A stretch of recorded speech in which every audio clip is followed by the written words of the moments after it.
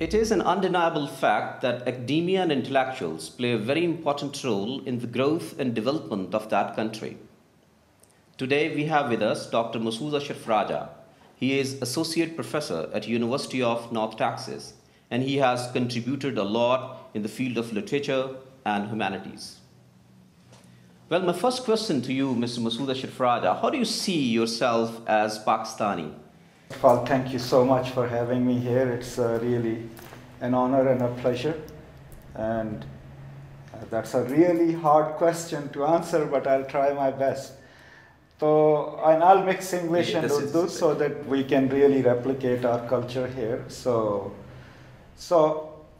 first of all, we need to understand whether Pakistani is a very precise, unchangeable concept, right? Most of the times जब हम किसी को judge करते हैं या उसको पाकिस्तानी कहते हैं या नहीं करते हैं तो we measure it against our own subjective definition of what constitutes being a Pakistani.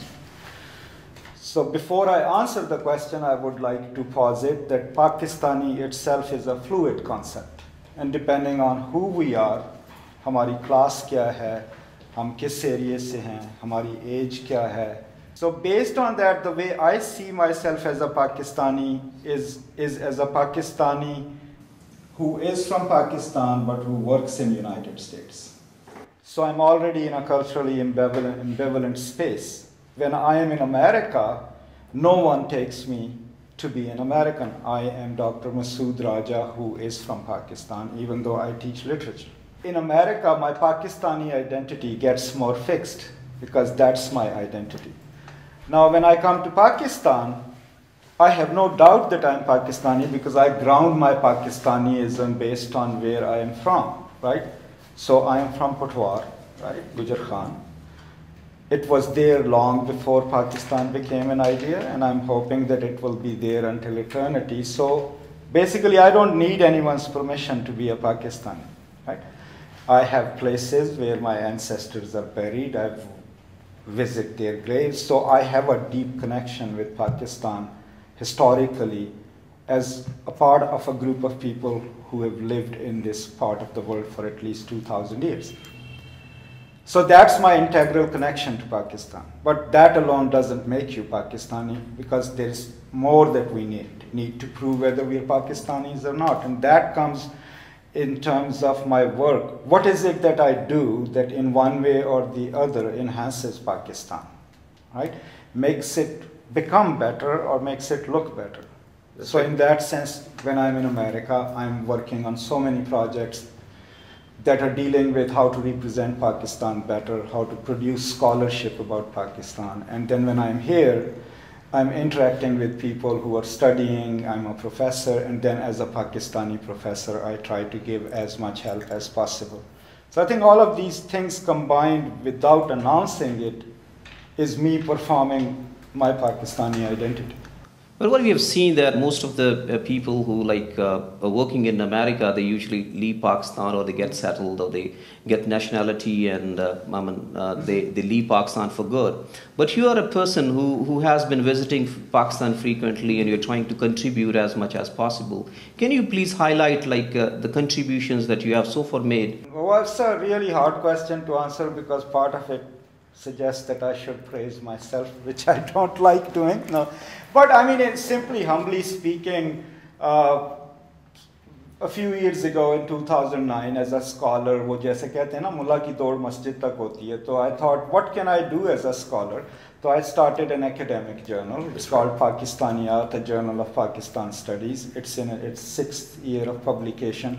So in a way, I would say that was a service to Pakistan because it allowed us to create a standard journal, a good journal which dealt with issues related to Pakistan. It allowed us a platform to bring works of Pakistani scholars. Literature, literary works or literary every works, kind of work? Social sciences research, creative writing, poetry, anything that represents Pakistan in one way or the other. So that was kind of one intellectual foray into working for Pakistan. Another one is as a professor in America, right? When I walk into an American classroom, whether I like it or not, Pakistan walks into that classroom. right? So whatever I do, the way I conduct myself, the way I behave with my students, in a way becomes a reflection of what kind of people Pakistanis produce. So that's my direct contribution in the trenches. If I'm a good person, if I'm a good professor, chances are people who come into my classes would have a better perception of Pakistan, which we absolutely need. And then in the third sense, what I've tried to do is, when I come here, I've tried to make sure that I make as much of myself available as possible. Could you tell us something more like about this UNT Normal Partnership? That's a great question. What's the duration of this So UNT Normal Partnership, Normal is National University of Modern Languages, UNT is University of North Texas. It's a project funded by Department of State, US Department of State, under an initiative called People-to-People Relationships. It's a $1 million project, and so I'm the director of that. The whole project is aimed towards sharing knowledge of our English department and normal English department, and help train normal faculty and graduate students. So as part of that, I visit every summer and I teach a class and my colleagues come, and then also about, I would say, 25 of normal scholars so far have visited our campus. They've stayed there for about 6 weeks. They've done their research. So that's the immediate project. But because of that project, what has happened to my career as a scholar is that I have now gained more reach into Pakistani academia. And look, I am a retired major from Pakistan Army. So I had no academic friends. I didn't go to a private college. हमने तो Pakistan military academy से वो जो 1 साल वाला BA होता है वो किया. उसके बाद तो हमारे दोस्त यार सारे फौजी थे.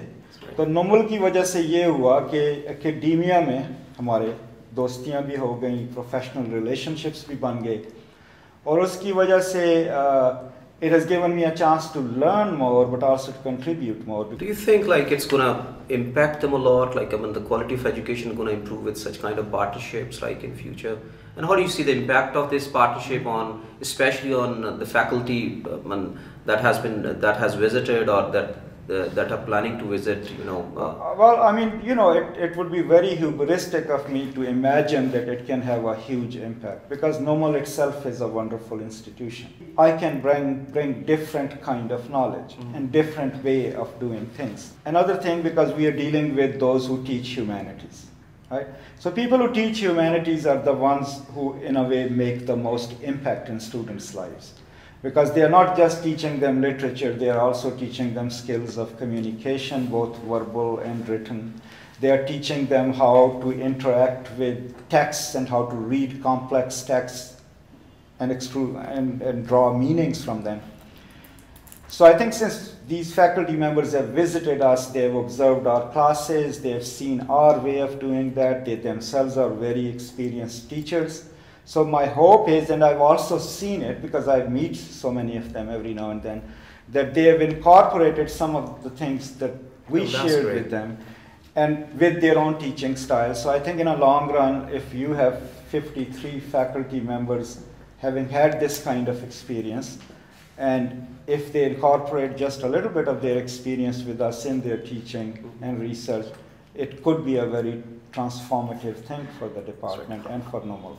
How do you see this higher education system, as far as the standard is concerned, as far as quality is concerned, and how do you compare it with our education system, with the American education system? I think the difference is of scale and of resources. Given the resources which my university has, okay, we are the 35th largest research university in the United States.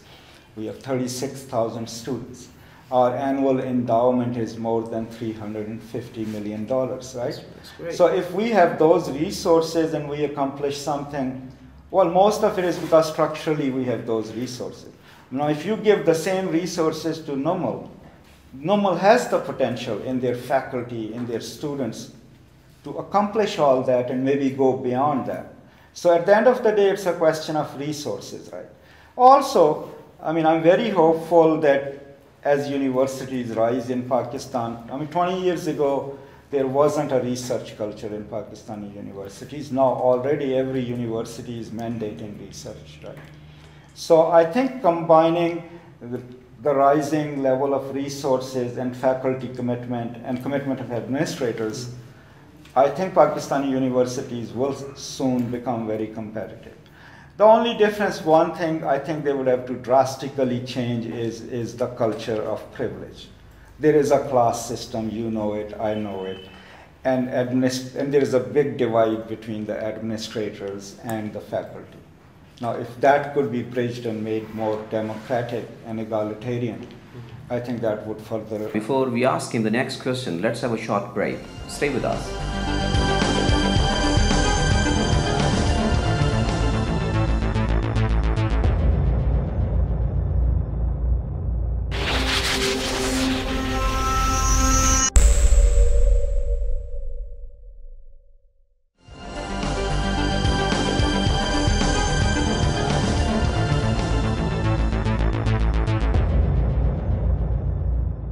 Welcome back. We are talking to Dr. Masood Raja.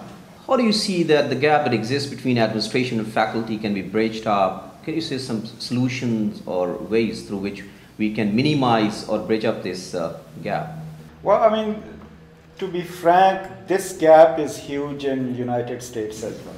You know, in all universities, most of the times the administrators are more highly paid than faculty and they have more power.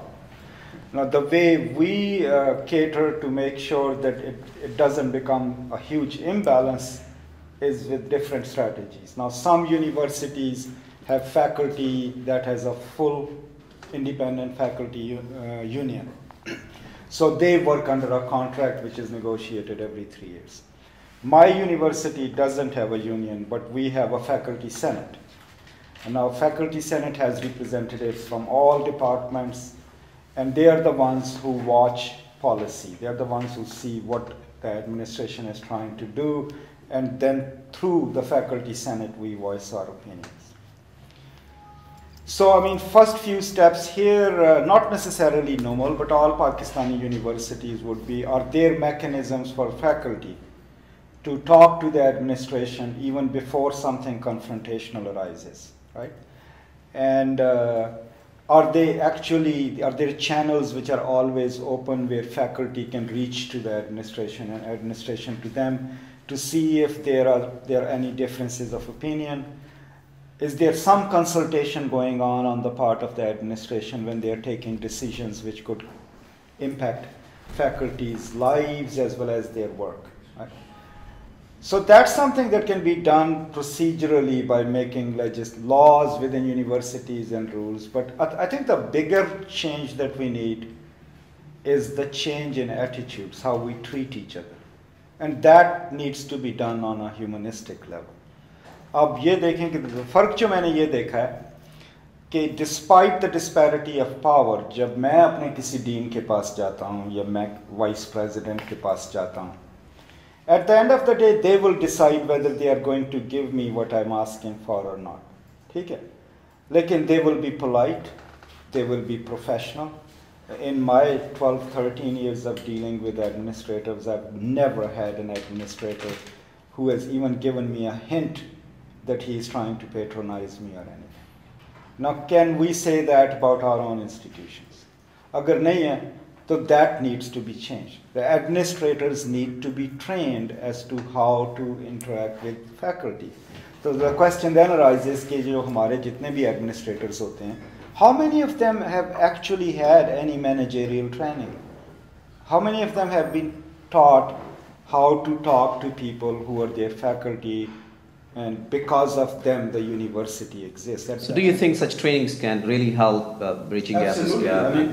I mean, not just such trainings, at least formal trainings where someone comes and tells them, look, there are these different managerial styles, or someone informally has a discussion with them and says, you know, this is not police, this is not a disciplinary institution, this is an academic education institution, and the norms are different. How you आप एक दूसरे से जैसे बात करते हो, faculty से, administrator faculty से, there should be some decorum in that. There should be respect for faculty. So these are the things that can, on a symbolic level, at least ease out tension and make the working smooth. कि हम language जो employ कर रहे हैं उसमें respect हो दूसरे के लिए, वो तो खैर हर किसी के लिए होनी चाहिए, but we're talking about a specific institutional setting. And then laws to protect that, right? So that faculty know that they are protected if someone transgresses and says something or does something which is not nice, which is illegal, or which is rude. So I think all of these things combined, and I think media can play a huge role in this. I mean, media report everything, but most of the times you never hear what's happening on college campuses unless there is a protest or something. I mean, some media channels could do a series of faculty and how do they feel. Now the problem there would be that faculty would be very afraid of giving a statement about their own institution in public. I don't know how that would be managed. But still making it an issue at small level, at micro level, and then at national level, I think is the way, because status quo cannot remain. I don't think it's like more cultural factor, because this is a culture where you find more violence. It's not a culture of cooperation and appreciation and encouragement and equality. So don't you think it's like, do you think culture or culturists to some extent is responsible for our attitudes toward others? Like, how do you comment on that? I mean, I'm saying that all of our identities are socially constructed, right? So there are certain core things that we might inherit from our parents, but at the end of the day, what I become or what you become is based on so many different interactions. Well, how did your parents treat you? Which school did you go? What kind of people you hang out with? All of these things make us into the kind of people we are. So culture has a role to play in that. Now, to assume that our culture is that kind of a culture, I think would be a big indictment of our. I think deep in my heart as I interact with people that our culture, by and large, is a culture that encourages respecting others, especially teachers, right? It's the kind of culture which acknowledges that you need to take care of other people. ठीक है, in most of our villages or everywhere, at least जो आपके रिश्तेदार हैं उनका तो आप ख्याल रखते हैं ना, ठीक है. So then there is a certain breakdown that is happening. We are adopting modern ways of living and consuming and thinking. So, but we are adopting the worst kind, right? So we are adopting कि जी हमने mall से branded purse खरीदना है और हमने ये status symbols जो हैं. Is it like impact of media or something else is responsible? Of course, I mean, media is out there to sell you things. They are creating desire. And your school system, private school system is creating desire. Most of your private schools are placing the desire of your young people in this elsewhere abroad, right? Europe or America. So their sensitivities and tastes are no longer what you could call related to Pakistan. They can only be fulfilled if they were in England or America, or if Pakistan becomes like that, right? So that's a huge problem there. Media are playing a role in that. So, I mean, I think it would be a combination of acknowledging our ills first and then trying to remedy them, and looking at our educational system and seeing how can we tweak that. But at the end of the day, there is no perfect solution. But I think acknowledging the problem is the first step. वो हमारी तो हम लोगों की तो ज़्यादातर आदत ये होती है ना कि हम पहले ही नाराज़ हो जाते हैं कि जी तुसी साढ़े जो ना बड़े नक्स काट देते हैं as a critic.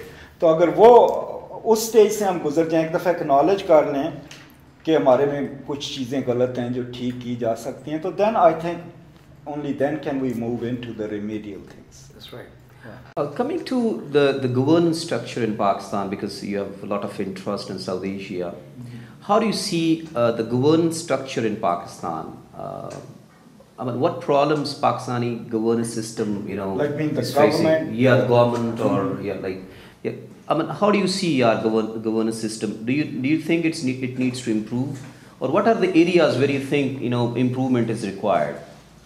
Yeah, I mean, of course, our government needs to improve, right?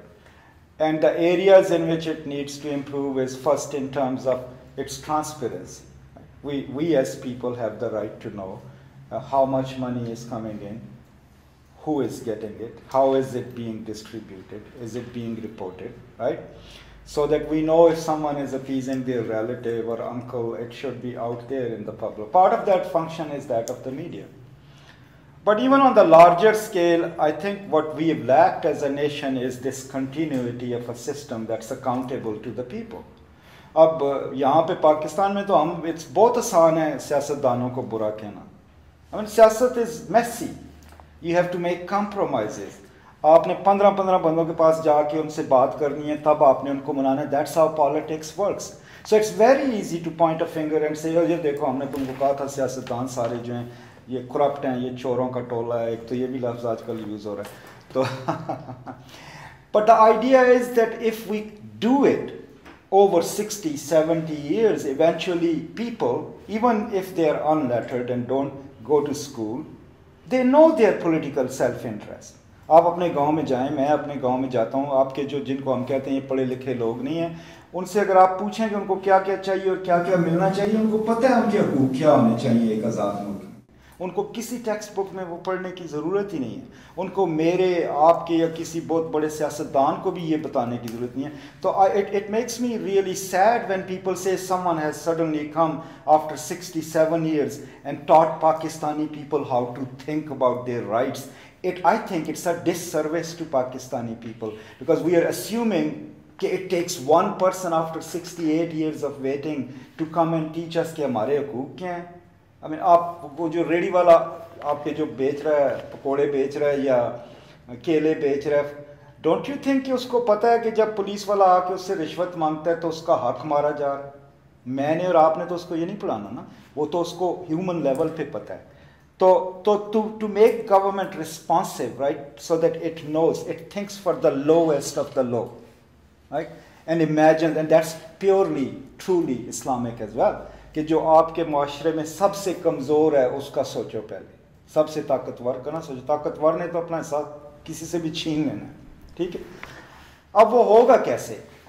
Our government is not, no third world government is independent. This economic system that we call neoliberalism is constructed to make sure that the nations that have the potential and wealth can retain it, right? All of us are playing a game. हमारी जो current government है वो भी उस खेल में शामिल है. क्यों? कि their hands are tied. Every 3 months they have to go back to IMF and say कि हमें थोड़ा सा कर्जा और दे दो ताकि जो पहले आपने हमें कर्जा दिया हुआ है उसका इंटरेस्ट हम आपको दे दें. So this is an unjust political economic system.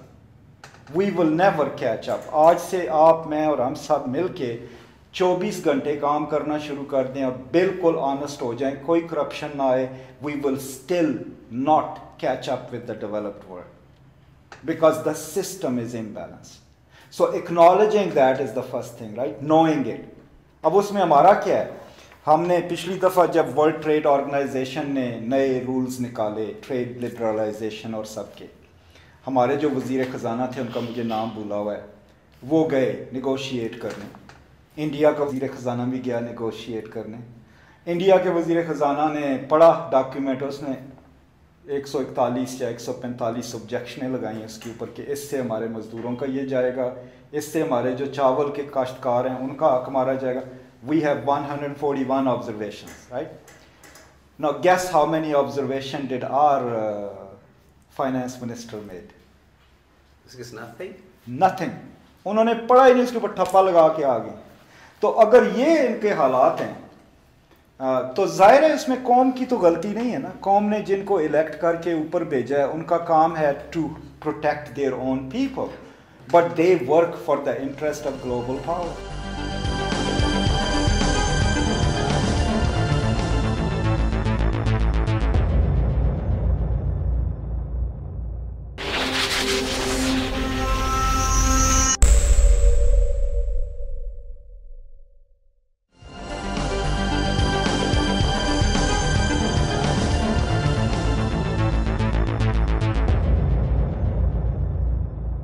How to make government more responsive and more responsible?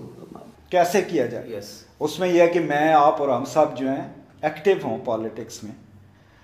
और हम बजाय ये कहने के कि जी ये शिया है, मैं सुन्नी हूँ, ये पंजाब का है, मैं सिंध का, हम कहेंगे वो फ़र्क हमारे ठीक हैं, लेकिन जब हुकूमत से सवाल पूछने हैं तो हम सब ने इकट्ठे होकर पूछने, क्योंकि बात जो है वो हमारी जनरेशन का है और हमारे बच्चों के फ्यूचर का है। ठीक, एक तो यह कि we all need to be politically active and ask question.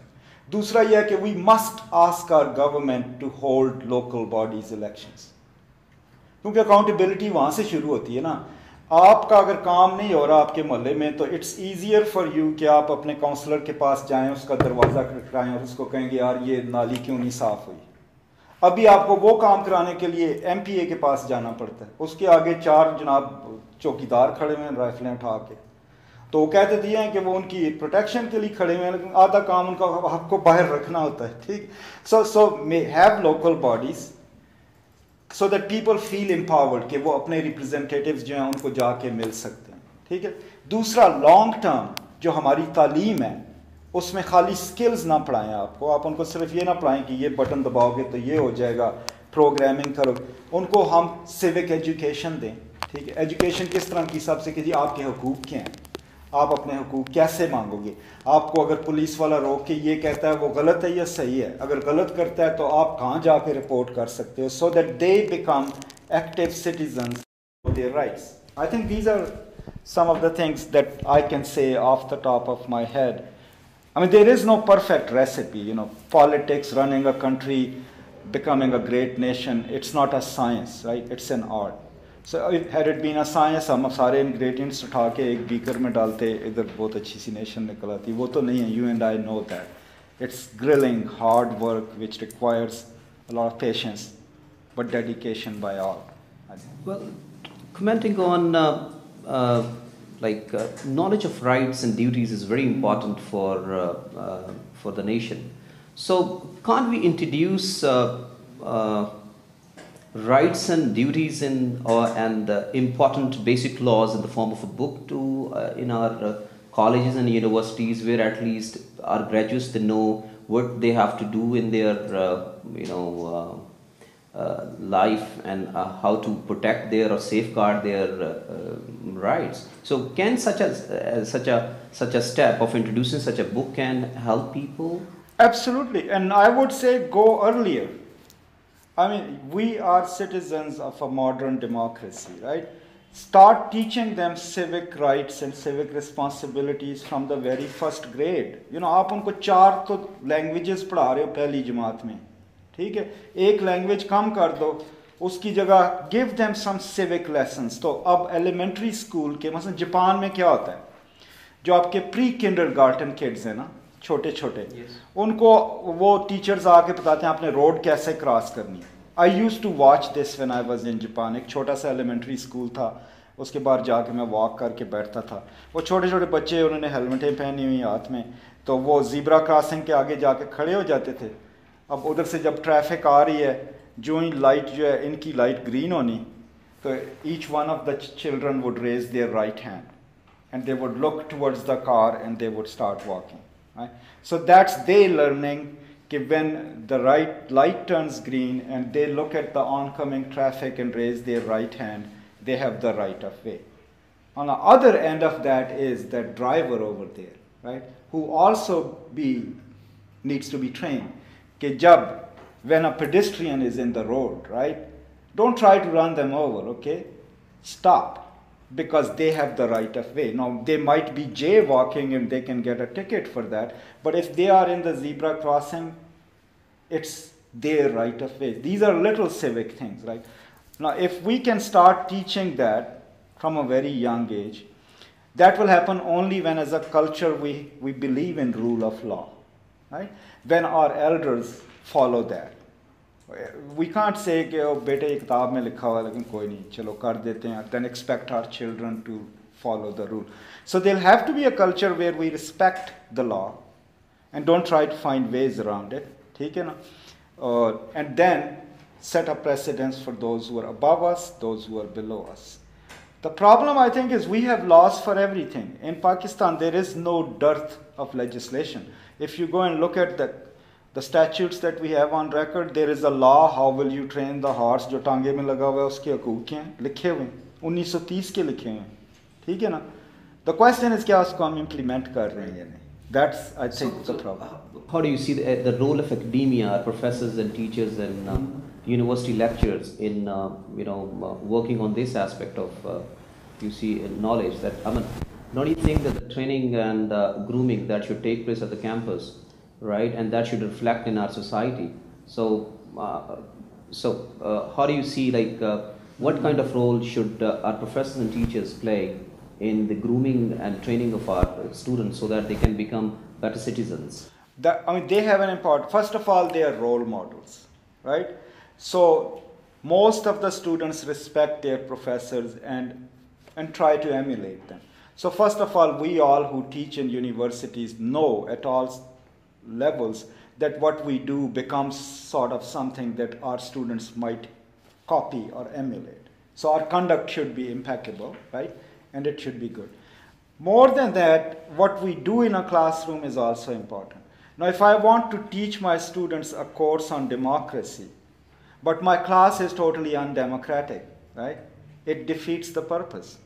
So, एक तरफ तो मैं उनको पढ़ा रहा हूँ आपकी ये हकूक़ हैं, आपको सवाल पूछने की इजाज़त है, and there is a third reading of a bill and a fourth, and then every time they ask me a question, I tell them to shut up. Right? So there's a disconnect between, so then the students realize that the class is about learning the text, reproducing it on a piece of paper, and getting their grade.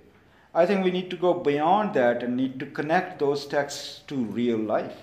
Right? So literature, humanities, social sciences need to be taught in a way where we are not just teaching them the text, but we are also helping them see through those texts as to what is moral life, what is an ethical kind of living, what is responsible living. And if we connect the two as professors, only then, अभी आप देखें ना लोग सवाल पूछते हैं कि कहते थे जी तलीम आएगी तो लोग अच्छे हो जाएंगे, कल्चर बेहतर हो जाएगा, तो तलीम तो बहुत आ गई है पर लोगों का कोई नहीं चेंज होया। मकसद ये है कि हम किस किस्म की तालीम दे रहे हैं। हम उसको कंप्यूटर सॉफ्टवेयर भी पढ़ा रहे हैं, हम उसको बिजनेस भी पढ़ा रहे हैं, एंटरप्रेन्योरशिप भी पढ़ा रहे हैं, पर क्या हम उसको उसके साथ एथिकल ट्रेनिंग दे रहे हैं? उसको बता रहे हैं कि इन स्किल्स के साथ साथ आपने जो है you have to be a good human being as well, you have to be responsible, and I think that's where we are lacking, and we humanities professors I think can do a great job of doing that. We are talking to Dr. Raja. Before we ask him the next question, let's have a short break. Stay with us.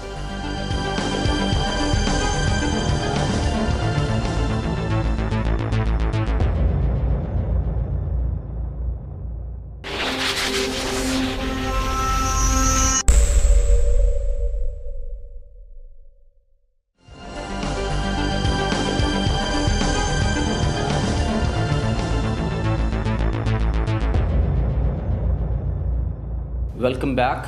We are talking to Dr. Masood Ashraf Raja. Well, coming to again higher education in Pakistan, do you think sharing of knowledge with other universities, I mean overseas universities, exchange of intellectuals between Pakistan and other countries can help in improving our education system? Yes, I mean the short answer is absolutely, because not only can we bring our knowledge and our skills and introduce them elsewhere in the world and showcase what Pakistan has to offer, right? But also, if our professors travel abroad, they enrich the university that they either teach at or just go and do a workshop. But through their interactions with their global colleagues over there, they're obviously going to learn something new. Their worldview would slightly shift and become more complex. And then when they come back and teach their own students over here, that experience becomes a part of their teaching repertoire. So I think absolutely, not just there, even within the nation, I think it's really, really best if professors from one university visit another and then vice versa, so that we even know what is being practiced at our neighboring universities.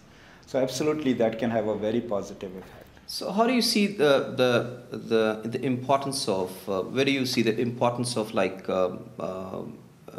refresher courses for teachers and other faculty members, professors, and do you think such courses can help them become better teachers? Absolutely. I mean, in United States, for example, most professional degree professors, like people who teach medicine or law or even education, are required to do something that's called continuing education. So every 1 or 2 years, they go and take a course or workshop that adds to the knowledge that they have. The purpose of that workshop is to kind of bring them on board as to where the scholarship is in their field, what new practices are being developed, right? And what new materials are coming in, which they can find at their own too, but the only difference is that when they take a class, they will also be interacting with other people from their field, so their experience would be richer. And then when they come back, that becomes part of their teaching or research repertoire. Now, if you don't do that, then you know there are professors here as well as in the United States who have stopped learning, and they've realized that they've done what they wanted to do. So when they teach their students, obviously they're working with dated materials. And that doesn't do good for their students. It's not just to their students. What, according to you, is the role of education in the development and growth of any country? How do you see it? I mean, increasingly, look at it this way. The global economy has now become the knowledge economy. Most of the developed nations right now, their biggest industry is knowledge. May it be pharmaceutical knowledge, right? Computer knowledge, knowledge of financialization, law. All of the resources, capitalistic resources that are being generated, about 75% of it is related to knowledge. And those who have it have the future, right? So there is an absolute necessity for us to not just fill the knowledge gap, but also become competitors in the knowledge field. And how would we do that? If we have an agricultural university, we should be the ones saying, we have developed this new strain of cotton, this new strain of seed, instead of Monsanto coming here and selling us their seeds. Similarly, in humanities, we should be the one thinking the new theories of reading a text or the new theories of teaching in a way that makes people into better human beings. So absolutely, education has a material role that it produces resources of this global economy. But beyond that, education that makes us into aware and critically aware citizens of a country is absolutely necessary to have a nation which is tolerant, which is diverse, which works towards peace, and which is not so easy to manipulate. So absolutely, in all these facets of life, education plays a huge role, and it's extremely important. That's right. So we're reaching towards like the end of the program. Any last message that you want to give to our teachers, our professors, this nation through our program? Well, I mean, the only simple, I'm a very small, humble professor, right? I don't have profound, as Fanon once said, I don't come with profound messages. The idea is we who teach at universities are privileged people. We are lucky that we have been given this chance to share our knowledge with so many young people who come to universities, some of them in very harsh conditions. Their parents are probably doing 3 jobs to send them to college, right? So we owe it to our students in every single classroom which we walk in that we should give them our best. Right? And our students then owe it to their parents or whosoever is supporting them that, yeah, go have fun. College is partially for that. But at the end of the day, remember that you are there to learn. And the more you interact with your professors and your colleagues in academic settings, you will learn more. Because, I am 50 years old. I have lived more than half of my life. My students who are 20, 22 are the ones who have the future. My job is to give them my best to prepare them for the future. But it's their job to make sure that they secure it, right? They keep that future and make the world a better place. So I think it's this kind of a synchronic dance between the older generation that has something to share and the younger generation that must take it and build something out of it that can create a better national and global future. Well, thank you very much, Dr. Raja, for giving us time. As I earlier stated in the program that there are very few people who come back and contribute and share their knowledge and share their potential in the development and growth of Pakistan. And Dr. Raja is one of them. This is the first program on education that we have had with Dr. Raja. We'll have a series of programs on different topics with Dr. Masood Ashraf Raja. Thank you very much for being with us. Well, thank you very much, Dr. Raja, for giving us time. Well, thank you so much for having me here. It's been a pleasure.